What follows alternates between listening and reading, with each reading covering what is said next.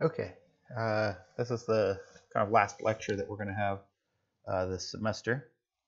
And the last thing I was going to get covered today was kind of a brief, quick introduction to Python network programming for games. And I will post the example code from this to the course page after we're done here today as well. But essentially what we want is if you're working on a game for your project, or you have some other game idea that maybe you could make multiplayer but don't know how yet, hopefully today we're going to answer some of those questions, and I'm going to show you how to do at least the beginnings of a network game here. All right, so first off, to make a networked multiplayer game, we're going to need to write our code, and we need to write that code so that it can send data across the network, I should say, instead of the network, say across the network there. But network programming is achieved using the sockets module. And the sockets module is kind of a standard module. In fact, sockets are the technology that kind of underpins the entire way that the internet is programmed. So web servers, web browsers, any other tool that you use, like maybe you use like the Discord app, anything that talks over the network uses sockets in some way. And to use that in Python, super simple. We just say import sockets. And the sockets module basically is what's going to allow us to send data over one of these IP networks. And an IP network is kind of part of the TCP IP suite. That's the underlying addressing and routing system that pretty much makes the entire internet work. Now, there are two different ways to communicate over IP, and IP just stands for Internet Protocol. So there are two different ways to communicate over those Internet Protocol networks, and those are called TCP and UDP. We're going to quickly talk about the difference between those. We're not going to go into too low-level details. You'll see more low-level details in future classes in the degree, but let's go ahead and look at those two with respect to each other. So TCP is kind of a what's called transport control protocol. Sometimes it's also called transmission control protocol.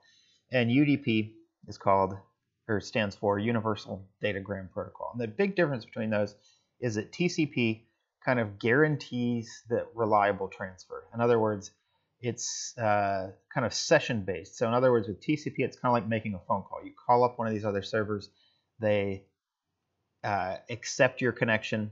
Once you're connected, you can send data through. TCP is going to guarantee that the data gets through. So when it says it was sent, we know that it was received. And on the receiving side, it makes sure that what was received exactly matches what's sent. But the problem with that is there's a lot of stuff going on behind the scenes that we have no control over, including that it's having to kind of divide up those streams of data into these smaller packets, send them, put them back together on the other end. If chunks are missing, it's got to re-request them. And so the end result of that is that because it's doing a lot of that error checking and kind of verification for us, that can be slow. It can also translate to an unresponsive behavior in a game server, that we move a second later, something happens. And it might not always be a second. Sometimes it might be fast, sometimes it might be slow, but we don't have any control over it because TCP behind the scenes is doing kind of the verification and transfer of data and the sequencing of the data, and we don't really have control over that. Now, UDP, on the other hand, is unreliable, meaning that we send these little packets of data, and they get to the other end, or sometimes they don't, but there's no verification, there's no re-requesting things that got lost. But the advantage of UDP is it's fast, because it's not doing all that extra processing and verification and acknowledgement and all of the other handshaking, flow control. It's not doing any of that. It's just kind of like delivering letters from one machine to another machine. But because of that, it can be fast. Because it's simple, it can be fast. And it can also make for games that are very responsive. But both of them, both TCP and UDP, essentially use these little datagram messages, these little kind of packets of information going across the network to address and route those things. So one of them, TCP, adds this whole extra layer of verification and sequencing and re-requesting, where UDP is just the raw kind of datagrams going across the network. So let's look at each one in a little bit more detail. All right, so TCP, the concept of that is it manages a connection. We have to make a connection. The other end has to accept that connection. Once we have the connection created, we can have this conversation with putting data in, pulling data out, communicating from one end to the other end, or from the other end back. And then we're done, we close that connection down. Think of TCP like a phone call, that we call somebody, they answer the phone, we know they've answered, we send a message, they say, okay, I got it. They give us an answer back, we say, okay, I got your answer back, and then we say, okay, I'm done talking, bye, goodbye. So think of TCP like a phone call. It guarantees reliability and the sequence of the message, the integrity of the stream. And it does so by automatically dividing that long stream of data, or ongoing stream of data, into these individual message datagrams, and then automatically putting them back together on the other end. It also will automatically adjust for varying connection speeds. It'll speed up when it can, slow down when it needs to. But it's really easy to use, where we can send data. If it says that it was sent, we know it was received. And if we receive the data, we know that it exactly matches what was sent. But that comes at a cost of all of the processing needed to manage all of that stuff for us. UDP, on the other hand, is a little bit different in that it doesn't have the concept of connections. It's just individual message datagrams going through. It doesn't guarantee delivery. It doesn't guarantee the order of delivery. So if I sent packet 1, 2, 3, they could be received in a different order. They could be received in 2, 3, 1, or 2, 1, 3, or 3, 2, 1, or 3, 1, 2, or 1, 2, 3. Generally, they'll be received in a similar order to that they were sent, but there's no guarantee of that. There's also no guarantee that if I send one datagram, say, hey, this is message 1, it could be received 2 or 3 or more times on the other end, or no times on the other end. So it's not reliable at all in the sense that TCP is. Now, there are no streams. It's just datagram messages. You can think of those as kind of like an envelope with data stuffed in it. And we get it, we open the envelope, we can pull the data out of it. Some messages will get lost. Some of them will come in a different order. But it's just the kind of buckets of information, if you want to think of it that way. Okay, so it also doesn't adjust for connection speed variance. So we'll have to do that ourselves if we want to. Also, if lost messages, sequencing, duplicates, we'll have to deal with that ourselves. And we should probably add our own checksum in our actual data if we want to verify the integrity of it. Although there are checksums in Ethernet, and IP or UDP has a checksum. So maybe we don't need to do that. It's not quite as important. It's unlikely that an error packet will make it through. But if we want to absolutely guarantee our integrity of our data, we should add our own check value. All right, so given all that, looking at the two things, TCP seems reliable, and it guarantees the integrity of the stream. UDP, however, is not reliable, and it does not guarantee the integrity of the stream. There is no stream. It's just individual things. So TCP seems better. But the TCP has some problems. First off, TCP will queue up data until a larger datagram is ready. In other words, if we send a really small message, the message size is relatively short, then what's going to end up happening is TCP is going to decide that's not enough data in the stream yet to send a packet, so I'll wait a little while. And at that timeout, the time it takes before it decides, okay, well, I didn't get any more data, I'll go ahead and send what I have, that can delay things in our game. Now, we can actually turn that off by turning it what's called TCP no delay mode, which means that as soon as it gets any data, it'll send it. But that still doesn't really completely solve the issue, because even with that no delay activated, or the delay turned off, it can still be really slow because it automatically, if it misses something, it automatically resends it. It also will only resend packets if they have not been acknowledged, and if we lose the acknowledgement, then we could have to resend, and the resend could be lost too. So we can get up to like a latency of like a half second or even longer on a TCP connection with packets get lost. And notice that for a real-time game where you need to, somebody's in your crosshairs, you need to shoot or you need to react and dodge something, a half a second in kind of game time is really poor. And if you think about there being this round trip latency there, the time it takes you to send out the data, the time it takes for the data to come back, we're talking about really poor performance for real-time behavior.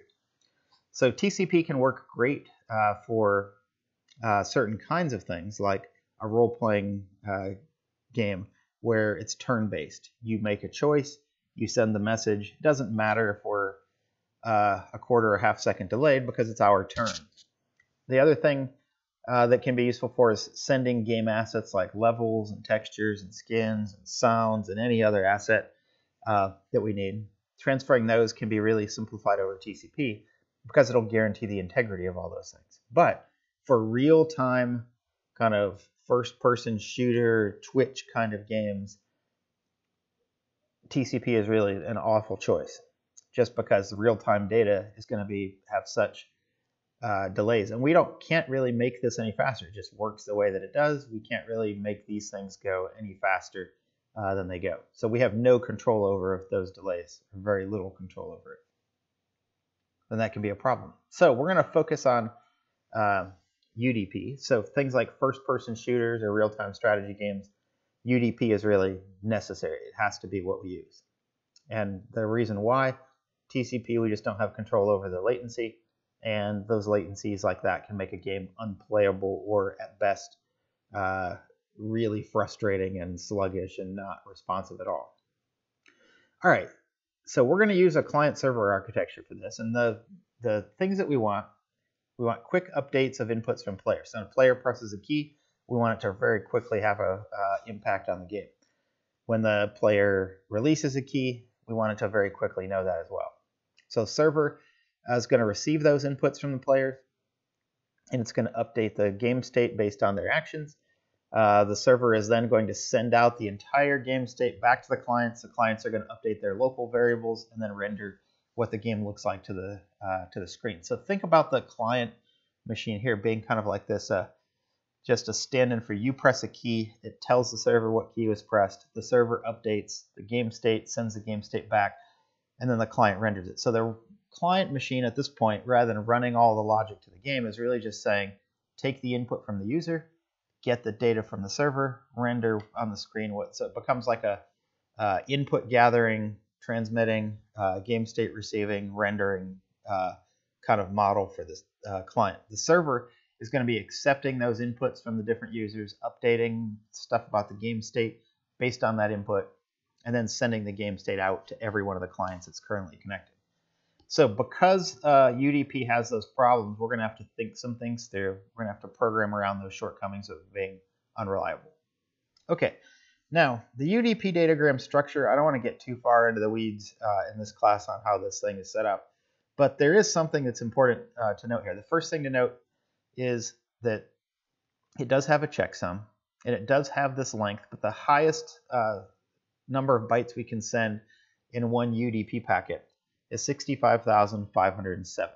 And the reason for that is that this UDP datagram has to go into a UDP packet that has an 8-byte header, which is this 8 bytes here. 1, 2, 3, 4, 5, 6, 7, 8. So these are 16 bits. So there's 8 bytes there. And it also has to then be wrapped inside of an IP header that has the internet IP address and other information associated with the IP header. So the biggest packet UDP datagram we could ever have is 65,507. But there's a further problem there on that size, and that is that large UDP datagrams can prove problematic. And the reason is because IP packets that big that are up to the total of 65,535 when you add the headers, the UDP header and the IP header, that can be a problem because IP networks are kind of like you can think of it like a logical networking scheme, but a physical network like Ethernet or Wi-Fi can't handle datagrams as large as this. So what happens is IP has a way to do what's called fragmenting those datagrams into packets, and then it reassembles them on the other end. Now, this is not the same as the dividing things up for stream data over TCP. This is just taking this big message. It says, hey, I can't fit 65,507 bytes into a single Ethernet data frame to go over my wired connection or Wi-Fi connection. So I need to divide that up into what are called fragments. And let's just take a really quick look at how the fragments work. So if I were to send a 3,000 byte datagram, it would end up being divided across 3 different IP datagrams. The first one would have the header, and then as many of the data bytes as we could fit. The next one is going to have the next data bytes, and the last one's going to have the remaining ones. So if you add up 1472, 1480, and 48, you'll get 3000 out of that. So that's how, but notice that 3 of those. Now the problem comes in is that all these will get stuck back together on the receiving end. But what happens if one of these datagrams gets lost? So if one of these datagrams gets lost and we don't have it anymore, then remember that UDP has no way of re-requesting things that we're missing automatically. So if one of these gets lost, what UDP does, it just throws the entire thing away. So if I lose just this last 48 bytes here out of all of these, then I throw away everything that I did get. I just discard it. And so that means that if I were to have a 65,507 byte datagram, that'll have 45 fragments, and the odds of one of those getting lost would be relatively high. So we could have a lot of the data we're trying to transfer never make it through to the other end. So the ideal thing is to limit the game server datagrams to be this size 1476 because of that 1500 byte limit on the number of bytes that we can stick into an Ethernet packet. And that can be something we're going to have to worry about. So in our game server, if we can limit our datagrams to 1476 bytes each, then that's going to improve our performance a lot. And we might go to 2 using 2 of these fragments, but we don't really want to get up to the point where we're using like 45 fragments because we're never going to get any data through with packets getting lost here and there. We're going to get very few of them through. So if possible, we want to limit the game server datagrams to less than or equal to 1476 bytes. All right, now to focus on UDP, why are we focusing on that? Because even though it's unreliable, it's fast. And we're just going to make the way we use it so that its shortcomings are kind of not a problem for our game server.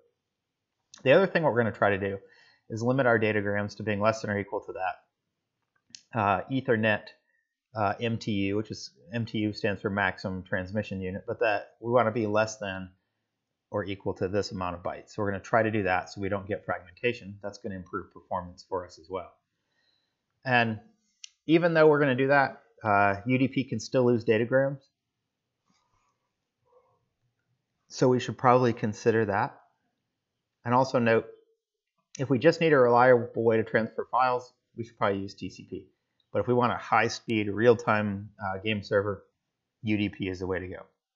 All right, so let's look quickly at how UDP programming works. The first thing is we're going to need to import socket. That's easy to do. The next thing we're going to do is we're going to create a socket object, so socket.socket. And now the 2 parameters we need to create a UDP socket are AF_INET, so socket.AF_INET. And what that is that's the address family for IPv4 networks or internet address family.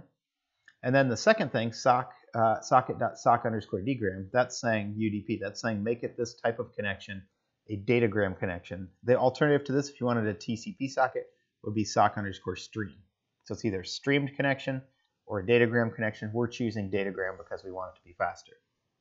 The next thing that I do here is I take that client socket and I set it to so it's non-blocking. And what blocking means is when I try to read data from that socket, if I don't set it to non-blocking, it'll stop and wait for a datagram to come in, and then it will process it and then go on. But in most cases with game servers, we're going to be receiving datagrams from a variety of different clients, and we don't want to freeze the entire game simulation running if we don't have like a keyboard message or something coming in. So we don't want to block and wait. We just want to say, hey, is there a message? In other words, we're checking the mailbox and saying, if there's nothing in the mailbox, go ahead and go on. But if there is something in the mailbox, pull it out and do something with it. So that way the game can progress. The bullets will still move. The players will still move. Anything that's going on in the game world, the time will continue to count. We want stuff to continue going. So to do that, we're just going to turn off blocking on that socket. The next thing is the address we want to connect to. And here, you could replace this with the IP address of your machine, but this is the port number we're going to list on. And port numbers are really kind of like a phone extension. So we're saying on this machine at this address, use this phone extension, and that's the one that we're going to connect to. So this is the server address. That's the one we're about to connect to. And one quick note, if you want to test things on your local machine, this address here, 127.0.0.1, that's a special address called the local host. That means, hey, connect to my machine, the one that I'm on right now. But if you were to want to connect to a remote server, you would just put the IP address of that remote server in place of that address. Okay, so after this, we're now ready to start sending and receiving datagrams. We've created a socket, we've set it to non-blocking, and we have this address as the one that we're going to connect to. So this is who we're going to try to call, or this, in other words, this is the address we're going to write on the outside of the envelopes that we're going to send. Okay, so to send data, we basically just use that socket that we created and use this .send_to function. And the way that works is we basically just send the message and we send it to the address we set. So in other words, I'm saying this is the contents of the envelope. This is the address I'm putting on the outside of it. And notice in this case, I'm sending this message, hello Watson. Notice I had to encode it as UTF-8. That's because Python internally uses Unicode strings, and I converted it into kind of normal ASCII before I sent that message. Now on the receiving end, to receive the data, it kind of does the opposite. We're going to use receive from. This is the maximum size that we want to receive, so we can limit how much we'll receive as a maximum size. But what happens is this, notice when we did a send to, we said, here's the message, here's the address. When we get a receive and a message comes in, it says, here's the message we got, and here's the address it came from. So we can see the message and who it came. In other words, we got a letter in the mail. I can look at the address on the outside and see who it came from, the return address, or I could open it and look at the contents of it. Now, one interesting thing is you'll notice I have this in this try except block here. And the reason I did that is because I turned off the blocking behavior for receive from. What happens with a receive from, if you try to read from it and it's set to non-blocking, it throws an exception saying no data is available. So we're going to catch that exception. So in other words, if I try to receive from this and there's nothing available, it'll jump down here and set the message to none and the address to none. In other words, if I get past this and I have a message of none, nothing came in. But if I get here and the message is not none, then I know I got something on the socket, and then I can process it. Okay, now, in that previous example, this one back here, we just sent this kind of string, and we did encode it, but not in a careful way. But a lot of times in a game, we want to send game data for some kind of game object, not just a string like back here that says like, hello Watson. We want to send an actual game object across the network. And so to do that, we're going to want to encode the message when we send it, and we're going to want to decode it when we receive the data. And previously in the last lecture, the one on file IO, or storing complex data in files, we looked at a number of ways to serialize data. We looked at pickle, we looked at doing it ourselves, kind of custom programming it. We looked at, talked about XML and JSON. We also talked about this more compact thing called message pack. And so what I'm going to do is I'm going to do that. So in other words, I'm going to take a game object. So anything on my game, a dictionary, a list of dictionaries, a dictionary full of lists, strings, whatever we want, we can put them into this function, messagepack.dumps. It's going to convert that into a string of bytes, a byte array, and then that's what I'm going to send over the network. And on the receiving end, when I receive it, I'm going to get the message, and then I'm going to take that and turn it back into an object by unpacking that thing with messagepack.loads instead of dumps. So I take the message that came in, and then I have the message object, and then I can process that if an object came in. So in other words, I could stuff a list into here, it'll serialize it, it'll send it, the receiver will get it, it'll deserialize it, and then that list will pop out the other end. So we have, or a dictionary or whatever we want to send. So this gives us a really convenient way to move an object from one machine, encode it, send it, decode it, and now we have that object back on the other end. And you don't have to use message pack here. You could use pickle, you could use JSON, You could have your own custom thing that creates a string from your message, however you want to do it. But the idea here is pretty simple. We can feed any game object in now. It'll send it to the other end and we'll get it. All right, so let's look at just a quick little bit of code here. We looked at this before. So here, setting up the socket, we already saw that. Sending a message, receiving a message, and then what we can do now is say if the message that came out of this was not none, then we're going to go ahead and process it. And we would write the code for what we want to do with that message. And on the server side, it's the same process. There's one difference though. On the server side, we have to add this one line here, this server socket.bind, and that's so that that server can start accepting data coming in on that port that we specified. But receiving a message looks the same. Processing a message that came in will look the same. Sending a message will look the same. Okay, so the basic idea here is we need to decide on what those messages look like. So the basic idea of the protocol is the client does some kind of I/O on their game. We send the input and control events from the client to the server. So we're going to need some kind of protocol to what do those events look like? How do we make those messages to send them and then decode them on the other end? Now the server is then going to update its game state based on the client input, and then it's going to send back out the game state information back to the client. The client's going to receive the new game state information from the server, and then it's going to render that on the screen, and it's going to keep repeating that process over and over. Get input, send the input to the server, server updates the game, sends out the game state, we receive that, we render it, and just kind of repeat that process. Now, one other thing the server is going to need to be able to handle is have players joining the game. If it's a multiplayer game, we're also going to have a table of currently connected player addresses. In other words, excuse me, when the players join, we need to keep track of who's currently in the game because we need to send them the game state information. We need to send everybody who's currently part of the game the new game state. And then we're going to have a way for players to exit the game or be timed out and kicked out of the player table automatically. Now, the client messages in the game state need to be encoded in some way. We talked about a number of ways of doing that last time. We're going to go ahead and use message pack, though. And the reason for that, it's more compact than JSON and Pickle and XML.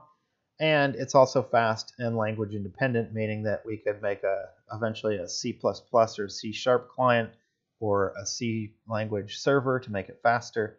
And message pack being language independent is a better choice than Pickle. But you could use Pickle or JSON or any of these other ones if you wanted to. Okay, so here's what we're going to build.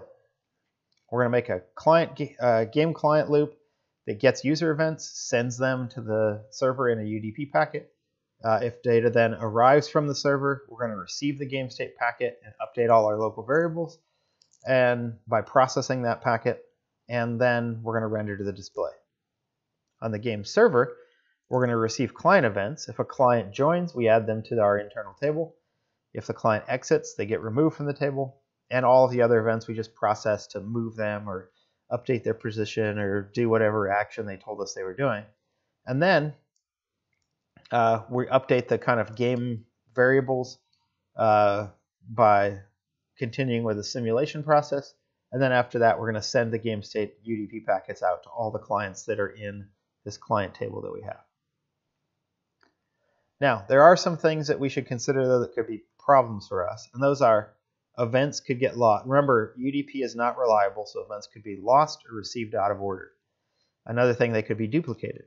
Also, the game state responses going back from the server to the client, those could be lost or received out of order. So different game event types have to be sent, and maybe all of them would have to be sent together as one group. In other words, they clicked on the mouse, they pressed this key on the keyboard, we might need to send a single data frame that has, hey, they did this and this and this all at the same time.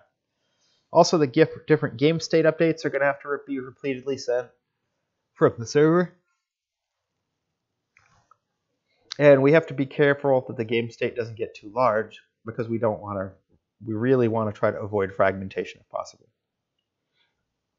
And then we want the whole process to be quick and feel responsive. All right, so to begin making this protocol, we need to pin down the protocol messages that we're going to be using when we send stuff. All right, so here's what I came up with for a really quick kind of overview of what we're talking about here.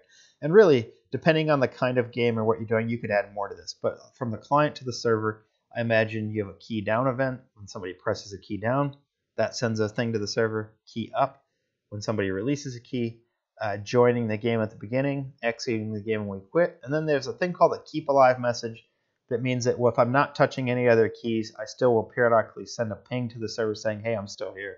I'm still here. Even though this player isn't hitting keys or doing anything, I'm still here. And the reason for that is, on the server, it can be useful that if a player accidentally gets disconnected or disappears from the game for some reason, their program crashes, their network goes down, we don't want to continue trying to send them data and slowing down the rest of the gameplay. So we might get rid of them if we haven't heard anything from them for, I don't know, 2 seconds, 5 seconds, however long we want to, before we automatically remove them from the game. Now, from the server to client, we need to send the game state information, and that could be the player list of these are all the players that are currently in the game. These are their XY positions and their speed and their colors and their scores and their health. We could send all of that stuff out. We also might send out, if there are bullets in the game, all of the bullets. Here's the X, here's the Y, here's the direction, here's the speed of those things. We might also send out, if we have items like health kits or treasures or weapons that can be picked up, we might send out a list of where all those are. And then there might be other data that we might want to send too, like how much time is left in the round, how many items do you currently have in your inventory. There could be other stuff that would get sent out to each of the clients. Now, again, we should work to keep our size of the game state below that 1476 bytes mark to avoid fragmentation. Now, if we do get to the point where it's very large, what I would suggest doing is, rather than letting UDP fragment for us, divide this up into, here's the player list update datagram, here's the bullet list update datagram, here's the item list, because if one of those gets lost, the other ones could get through. Where if I do it all in a larger UDP datagram and it fragments it, if one of those fragments gets lost, the whole thing gets discarded. All right, so anyway, continuing on here, a couple things to consider. We need to plan for lost packets. In other words, if we go back and look at this list of things, imagine the key down message could get lost, which in that case, they press their key, their player doesn't move, it stays still. But also the key up message could get lost. In that case, they're pressing the key, they're running through the map, they let off the key. In the network game, the player keeps running, but they're not touching the keyboard at all. So those are the kinds of things that can happen with UDP that we got to be careful of. A couple other things, we could lose game state packets, or packets could arrive out of order, which would mean that you have something moving across your screen, it jumps back and then it jumps forward, or it kind of jitters around because the packets are getting shuffled up.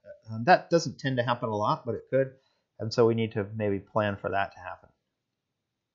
Also, users dropping, their network goes down, their program crashes, their mom comes in their room and unplugs their internet because they're a teenager and they're not doing their laundry or whatever.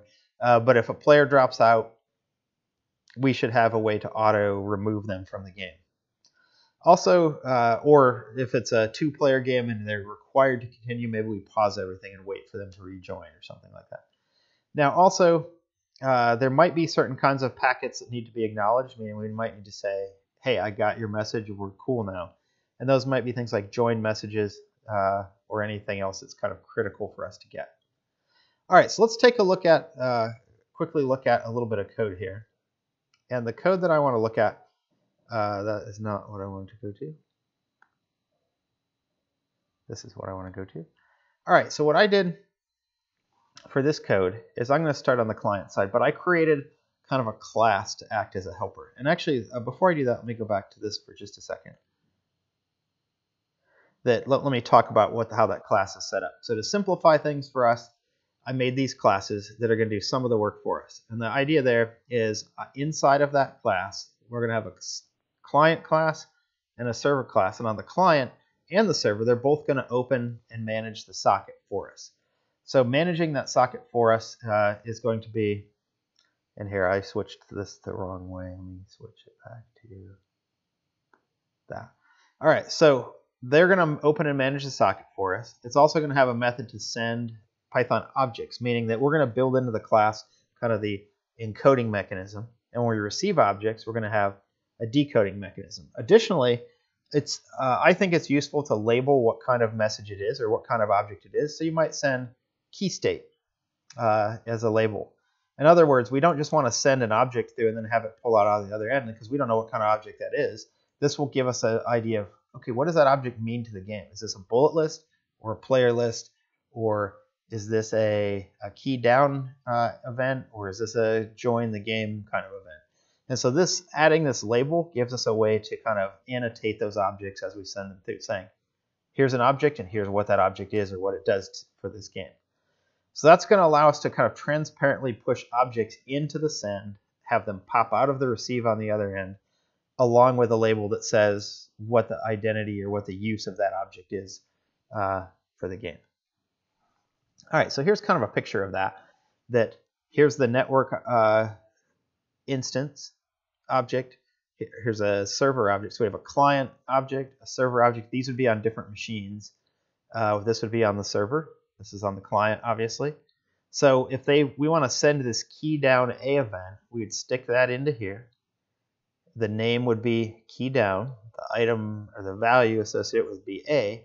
And so when that pops out on the other end, we're going to have that pop out as, hey, a key down event happened, and it's the letter A on the receiving end. Also on the receiving end, there's something that's missing from my diagram here, and that is we're also going to know what address it came from. We're going to know who sent the letter or key down letter A, which of the clients sent that. And then we're going to form a response as a game state. We're going to push that in with the name being game state, the item being whatever variable, dictionary, list, or whatever. It has all the game state information in it. I'd recommend dictionaries. We push that in, that pops out the other end, and the game state pops out over here, along with the name being game state and the item being whatever was in that dictionary that we sent. So in other words, you can see the process here. We're just going to use these objects and say, hey, send this object with this name. When this receives it, it pops out. It says, hey, I got that object with that name. And then we can do something on the server about that. All right, so let's go back and look at our code now, like we said. So I'm going to switch that over back to here. All right, so the client side, notice that there's not much code here for the object we're talking about. And all it really does is it says, okay, make this client. In the constructor, pass in an address and a port. We create the socket, set it to non-blocking, set up the address, and now we're ready to go. We're ready to send stuff because we know the address of who we're going to send things to. That's part of the client object. And then all I have is a send object method. And again, I pass in a name and the object we want to be sent. And notice that inside the method, it combines the name and the item into a tuple for us. So you'll notice it doing it right here, or right there. It's combining those into a tuple, and then it's encoding that in a message pack string. That's what we're going to send. And where are we going to send it? We're going to send it to the destination address, the machine that we configured this client to talk to. So really simple there. And if something comes back, we have this get object. And what I'm doing there is I'm just saying, hey, whatever comes back, I'm going to get the message and address back from that. And this message is the raw version that hasn't been decoded. So I pull the name out of message sub 0. And then I do a message pack.loads of message sub 1 to get that message that comes in. And actually, this is a little bit wrong the way we have that here. I'm not receiving anything in this end. So let me fix that code really quickly. It needs to look like the code down here.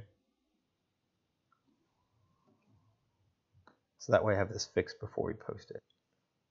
All right, so there we go. So in other words, Whatever we received as the message, we now unpack it, and now it's in a tuple that has the two parts just like we stuck in. The name is the first part, the item value, the object is the second part. And then we return those. Now, if something happened where there wasn't a packet to be received, then we jumped in here and just returned none. Okay, the server side pretty much looks the same, except for on the server side we have to have this bind line here. But these two really look the same. They don't do anything different. So really, the only difference between the server side and the client side is this one is not going to be connecting to or sending data to things. There's one other difference here as well, and that is, notice on the server side we need to say a destination address. Who are we sending this to? And we're passing that to the send object method. And that's because the server needs to talk to multiple clients. The client only having to talk to one server, we could store that in the client list, but over here we need to specify what one of the destinations we want to send that object to. All right, so let's look at the main program down here in the client. And notice this is relatively small. What I did is I basically just say receive a keyboard event. If it's a key down event, then notice what I'm doing is I'm sending, well, if I got an escape, then I exit the game. Otherwise, I go ahead and send a message. I named it with the name field, kind of the tag key_dn. And then I send the actual key, the character that is the key that was actually pressed. And then if a key up event happens, I send a key up tag message with whatever the object is here that comes back from that, which is going to be a string that has, again, the key that was released. And that's it. We're not doing anything else in here. This is not a full working game. But notice in here we would probably then in our game call the function to, in this case, I don't know why that slide 7 thing is in the way there. That's left over from some other program here. Let me see. All right, well, I don't know why that's stuck on the screen there. Let's just kind of work around it, I guess. But that, let me move up so we can see that. But we would essentially call netClient.getObject there. If it returned none, we would try again later. If it didn't return none, we would process that event, pull the game state out of that getObject. If game state was the object type that came through, and then we would update some variables. And then down here we just render everything to the screen and then repeat that. So in other words, get input, send input as necessary as events, and then receive the game state, render the game, and repeat that. So there's a lot of logic here left out of this to make it an actual game, but we should actually see this thing working. Now on the server side, I don't even have any kind of graphics or anything over here. I'm just basically saying, here's my server loop. And what I'm doing here is I'm getting an object if there is one. In other words, if the name was something other than none, then I print out who I got the message, or what the message I got was, what the object was associated with it, and then who it came from, what address it came from. Now in the real world, to make this a full server, we'd have to receive that object, look at the type of object it was. I mean, what name was it? If it was key down, do this. If it was key up, do this. If it was join, do this. If it was exit, do this. So we would have to add kind of a big if, else if, else if, else if on the name of things, and then do something with those objects to update the game. We would then move all of them, and then we would go through and send out the new game state to all of the clients that were currently connected. Now, just for fun, let's go ahead and run this and see this up and working. So I just ran the server. Let me move that onto the screen here so we can see it. Let me make it smaller. So notice that the server is now ready. Now, right now, that server main loop is running, but no data is coming in. So in other words, this program back here is running, but it has not, it's basically just over and over again. I'll move this out of the way. Over and over again, it's just calling getObject, which nothing has come in, so it's returning none. And we're just saying that. Now, I'm going to go ahead and run the client program now.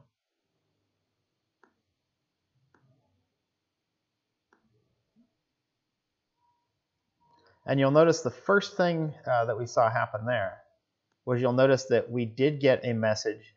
Let me move this so these are side by side so we can see this down here too. But you'll notice we got this message, connect from that client, came in on our server here. And that's because in the program over here, before it enters the loop, notice it said send object connect client. So we set up the client object. The first thing we did is send a connect thing, and that's what came through here. And notice when this received it, it said, hey, I got a connect request from this address on that port number. All right, so let's go back to that program for just a second. So here's the program. And I'm not really drawing anything right now, but I am getting those inputs. So notice if I press the letter A over on, and I released it also, notice on the server side, we got the key down event on the server. So notice as I press different keys, spacebar, T,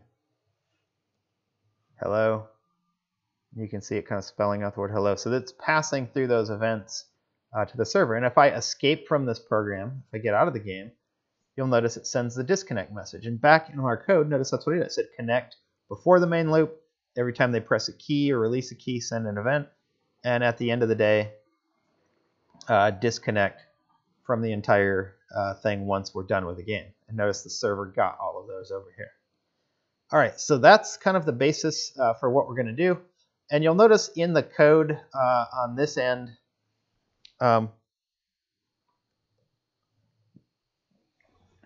you'll notice that I did add like a player list and a bullet list. So if you want to experiment with sending those back across, you can, and receiving them over here. I kind of added them in here. But notice what's cool about the way we did this is one of the things that I like to do, and I kind of illustrated this here, is I like to make a dictionary that has all of the items in it. Because a dictionary, remember, has kind of a key value pair that are associated with each other. And by associating the key value pair with one another, we can do things that are fairly complex. Like in this case, I'm associating the key player list as a string with this entire list of things up here. And then the bullet list, I'm associating the word bullet list with all of these things up here. And so I could put those into one object, this game state dictionary, and just send that across to the other end with the tag game state. And when I receive that on the other end, it's going to come through the dictionary that has a player list field or key with this data in it, a bullet list key with that data in it. So I would just have to pull those out and make bullets that match these positions, make players that match these, and then render those on the screen. So the ability of these kind of socket client and server classes that we made up here to do this conversion of an object with a name associated with it into that message, send it, and then decode it on the other end is really powerful because we can make a single dictionary that has everything about the game state that we would want to send or receive, send the whole thing as one object, receive it as one whole object, and then just render that onto the screen. So relatively straightforward. Now let's look at one final example set of code here. So I will post these to the web page so you can play with them. These are kind of boiled down to these simple objects that you could use in your own code. One thing to keep in mind, the server, or the thing that you need to connect to when you create this is going to need to match the machine. I have it on localhost because I'm testing it all on the same machine, but you could just change that IP address. Also the port numbers here, you could use other port numbers. Port numbers can be a wide range of values. One thing to keep in mind, though, is stay away from commonly used port numbers. Like, for example, port 80 is used for HTTP for web pages and stuff like that. But if you pick one up in the several thousands, like I just randomly picked 12,000, that happened to be available on my server machine, so it works. But if you get an error when you run your server and it says the port is not available, there could be some service already running on your machine using that port. So just use a different port number.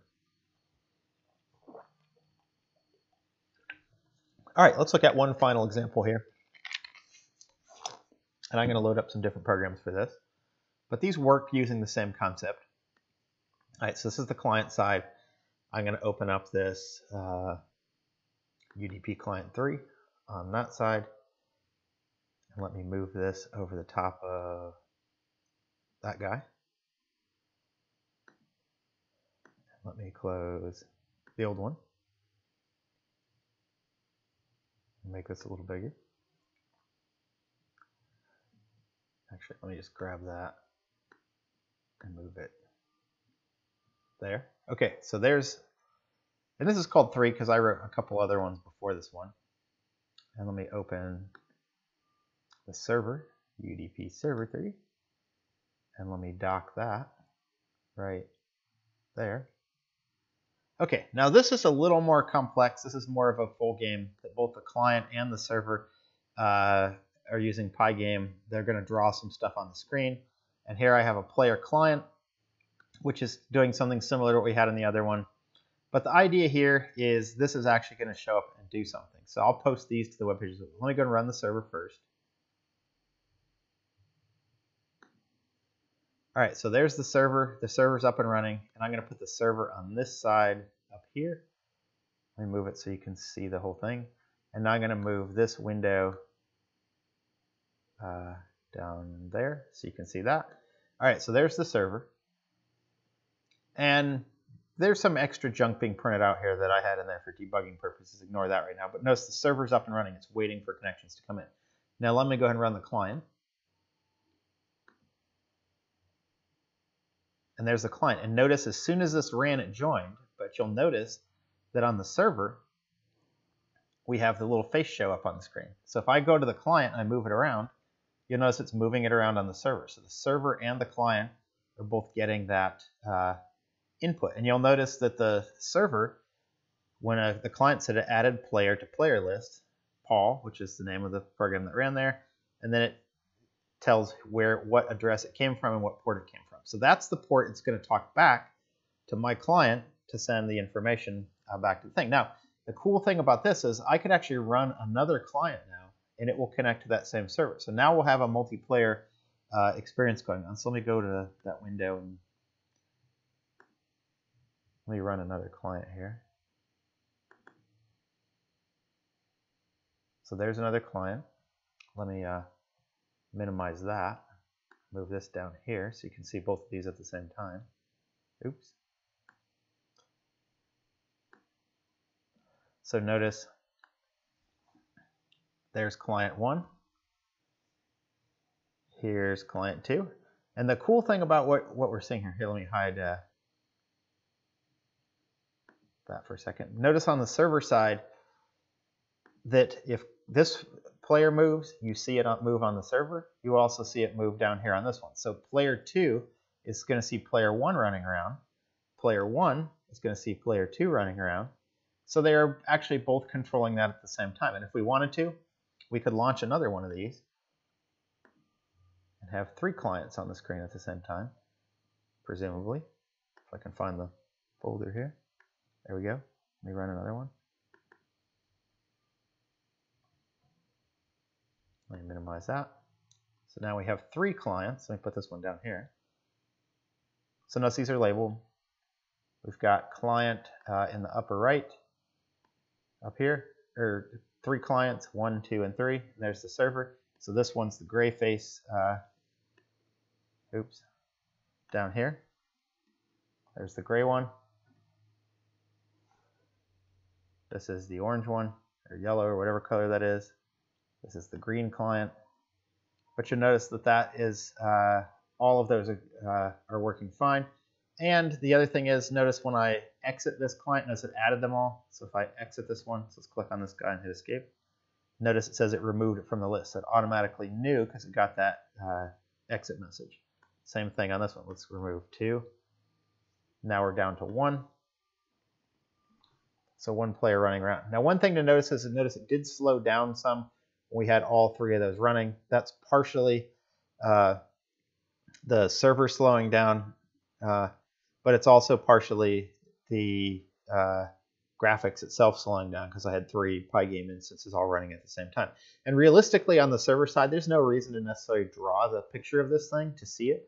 The only reason that is doing that right now is so we could actually see things connect to the server on the server side and do that. But the server could just be a console program that shows stuff up in the console. It doesn't have to have a graphics component associated with it. The other thing you could do is you could make your game itself, when you run it, you could make it act as a server to allow other players to join. So in other words, I could make a game that rather than a standalone server, that all the clients connect. We could have a game that acts as a client or a server to make like head-to-head games. And the kind of communication would look the same as these two. It's just we would be running a simulation here on one of the 2, the server side, sending out the stuff to the other client, but also running it locally. So Very kind of cool, very easy. One thing that we don't have in this code right now is ability to handle those lost packets. For example, if a key down or key up message gets lost, then we have something where the synchronization between the server and the client will be lost. There are ways to handle that with acknowledging things, or for a simple solution to that, rather than sending a key down or key up, you could just repeatedly send the key state from the client to the server. So that way, if we miss a packet like the key down, it'll catch it in the next frame and say, oh, the A is down, the A was released, or here's what's being pressed right now. The A is being pressed right now, and the spacebar is being pressed right now, and then nothing is being pressed right now. And so that's a solution to fix that relatively easily.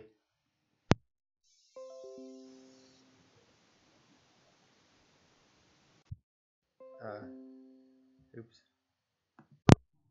We lost the microphone for a second. Going back to that presentation for a second, let me finish up the server code here. So let's jump back to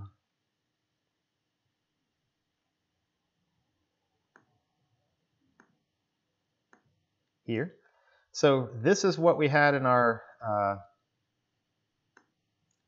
the way that we made that. We basically had send object, receive object, and all of the using message pack was kind of embedded inside of there. And we looked at the code. We used message pack, but you could use anything you want. The protocol, we basically had just key down, key up, join, exit. But we could plan, and game state, but we could plan all kinds of messages if we want to. We already looked at the other code for that. So that's all that I was going to cover today. One thing to keep in mind, the final exam is not next Monday, but the following Monday, which is the Monday, April or May 4th, and that will be done through Blackboard. So look for the final on Blackboard. I will also post a final exam study guide this evening. So what you probably ought to do is start looking through that, studying that. If you have any questions at all about the stuff we covered, you probably want to ask those by email or text message. And then also keep in mind that your final project documentation, source code submission, presentation submission stuff, that's all due before the final exam. So you'll have the rest of this week, the rest of next week to both study for the final and prepare for the getting your presentation files done for your final project. Get all of that submitted before then, and everybody will be good. So hopefully some of these special topics have proved useful. There were a couple more I wanted to get to that I didn't get to this semester due to the kind of strange nature of what happened with the remote learning and the transition to that. And we lost a week there because of that. But if there are any topics that you need covered or anything that you would like to have more information on, or you're stuck with something or need advice, send me a message and I'll see if I can get you some good advice quickly if you need that for your game to work. Other than that, work on your projects, get everything working, and then study for the final. And everybody should be prepared for the final. So don't assume that you don't need to prepare for the final. There will be questions on there focusing on the stuff we covered this semester. So just be prepared for that. So look at the final exam study guide materials and make sure you get to ask questions if you have them. All right, I'll stop there for today and ask me questions if you need anything. I'm here to help, and everybody stay safe.